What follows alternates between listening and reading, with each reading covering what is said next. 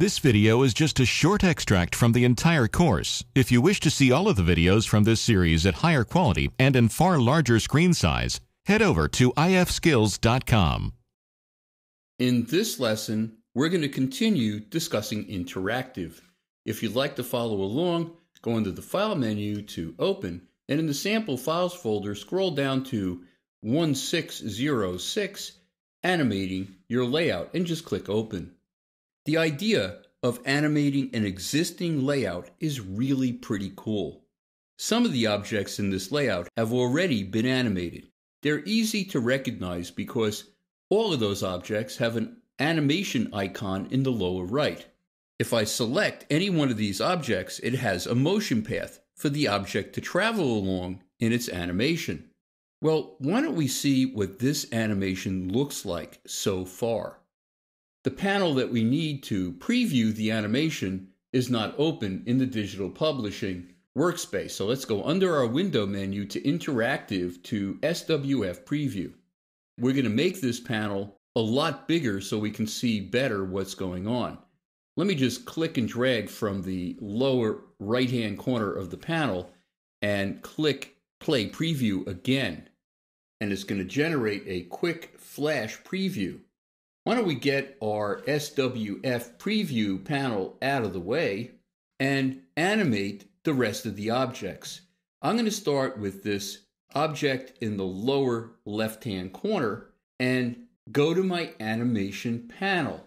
It's giving me the name of the object, which happens to be the name of the image that's in the graphic frame, and I need to choose some sort of a starting point, a preset.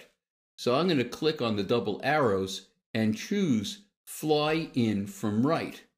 And you can see that it's already adding a motion path. And it's actually previewing what it's going to do. It's going to kind of fade in and travel across the page from right to left. Let me get my animation panel out of the way. How can I make the motion path a lot longer? In order to select part of an object, like the motion path, I need to go to my Direct Selection tool, and then just click on the motion path to select just that. If I click on the endpoint, I can make it longer and make it go right off the page. Let me go back to my Selection tool and select the object. How do I know if it's really going right off the page? Well, what I could do is click this little button, Show Animation Proxy, down the lower left-hand corner of the animation panel. And let me get my panel out of the way, and you can see the object is actually starting off of the page. So that's good. Let's go back to the animation panel and click on the center bottom object. And we're going to choose another preset. How about Fly In from Top? And you can see the proxy is letting me know that the motion path needs to be longer. But let's look at some of the other settings here. How long is the animation going to be? How many times is it going to play? Is it going to loop again and again? What's the speed? Well, it's getting it from the preset. I could also choose one of these: ease in, ease out, ease in and out, or none.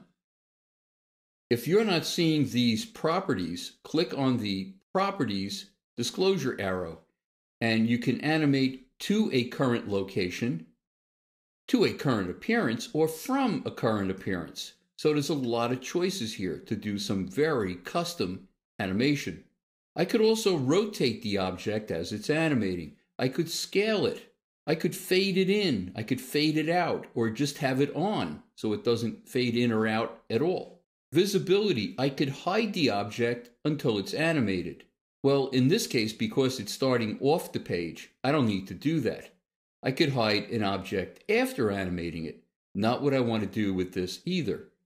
So let me go to my Direct Selection tool and click on the endpoint of my motion path, and then click again and drag it right off of my page, going straight up. Let me go back to my Selection tool to select the entire object.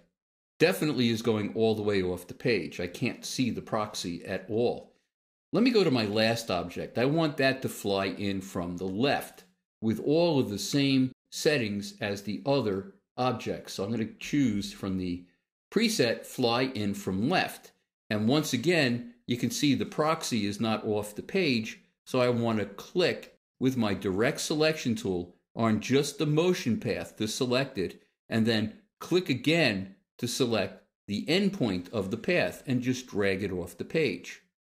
I'm going to go back to my selection tool and select the entire object, and you can see now it is starting off the page. Well, let's preview to see how this looks. I'm going to open my SWF preview and let's just see what happens. Let me click the preview button to start the animation. Kind of nice. There's only one thing that I'd like to change. The order of the second and third objects to come on seems backwards to me. Let me click my play preview button again and you'll see what I mean. I really wanted the second object, this one, to come on second, but how can I fix that? Let me close my preview panel and go to something called my timing panel. And this is all of the animation that's happening on the page. And for my third object to animate second, I need to move it up. Now, let's preview it again to see if it's actually working. I'm going to click Preview Spread, and it opens the SWF Preview panel and automatically generates a flash animation. Well, that is a lot better. I like that a lot. Why don't we close the panel again, and let's try something else. What would happen if I selected several of these objects at the same time by clicking on the first and then holding down my control key and selecting a couple of more? I can group that animation to play together. Let me click Play Together. You can see they're now linked together. Let me do the same thing with the second row. And let's preview that. Oh, that is really cool. There's one more thing I want to do. Let's get the preview panel out of the way again. And why don't we select all of our objects? I'm just going to click and drag with my selection tool across all 6 images. Let me scroll down just a little bit here. I want to group these images. I'm going to go to Object, Group. Now, as a group, I can actually animate the group. So I could do additional animation to the same objects. Let me go to my animation panel and see what I want to apply to the group as a preset. Let me click down on the Choose pop-up menu next to the preset, and I'm going to choose something called Pulse. Oh, that's kind of cool. Look at that preview. Let's see what that's actually going to look like. I'm going to hit the Preview button in the lower left-hand corner of the animation panel, and it's going to generate a flash preview of what we just did. Well, that is really cool, and it was really easy. In the next lesson, we're going to continue discussing interactive.